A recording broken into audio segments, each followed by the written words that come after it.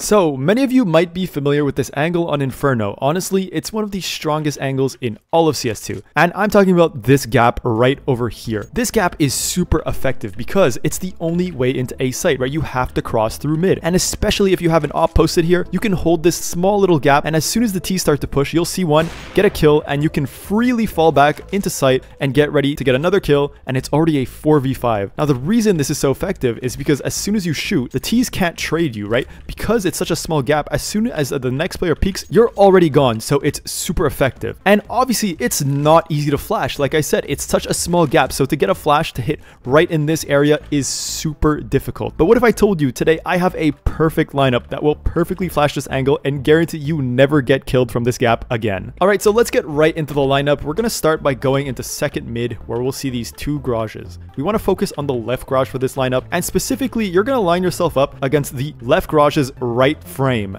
Okay, so right here, this is the frame I'm talking about. You're going to want to place yourself in front of this frame right here, and then you're going to put your crosshair on this garage door. I know it's a lot of garages, but just stay with me, it's worth it. So there's a door handle right here, okay? There's a door handle, it's super small, this little metal door handle. That's where you want your crosshair. So you're going to go against the right frame, crosshair on the garage door handle.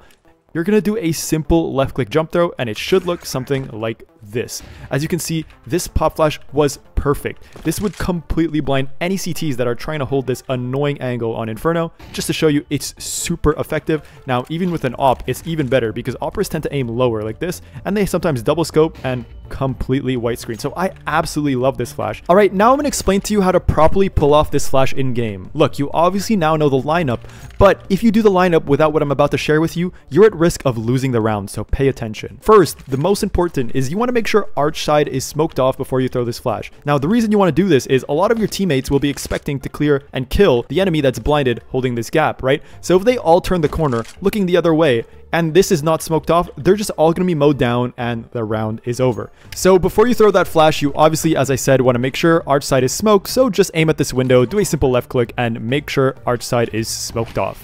Next, this is also just as important. You want to tell your teammates to look away from the flash. As you saw, the flash pops around middle and it still hits deep into mid where the T's are. So obviously you want to make sure the T's and your teammates are not looking at the flash, or else this will just delay the push, ruin the execute, and waste your util. So these two things are super important. What I like to tell my teammates is just look into this wall, and as soon as they hear it pop, swing and clear this angle, all right? So we're going to start off by smoking arch, like I said.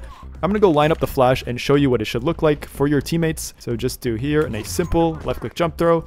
All right, so my teammates are going to look against this wall, and I'm going to tell them, all right, I'm throwing the flash. As soon as they hear it pop, pop, and you should get a free kill of any CTs that are blinded by this flash. And as I said, your flash will perfectly hit this small gap and completely blind any CT players holding this angle. So if you enjoyed this flash lineup and want to see others just like this one, check out my other videos, and thanks for watching, guys.